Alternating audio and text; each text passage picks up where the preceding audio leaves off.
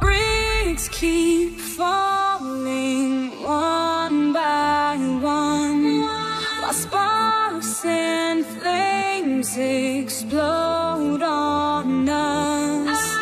It's too late to call for help or ring any alarms, 'cause we can save our house of hearts. Feel the tears drying love as we fight through the smoke, calling out for love. What's up guys, I'm Zombie and welcome back to the channel. What we've got for you is a tutorial on how to get on the barrier on top of the tank that Treyarch has kindly removed without realising it.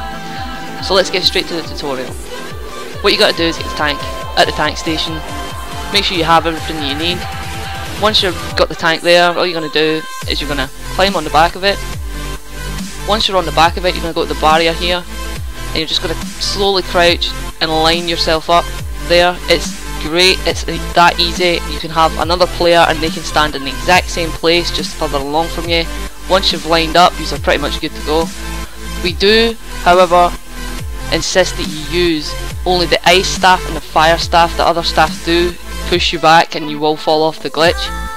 It's a great solo glitch and works well with another player. I hope you guys enjoy this video. If you do, please smash that like button and I will see you sexy subs in the next video. Toodles!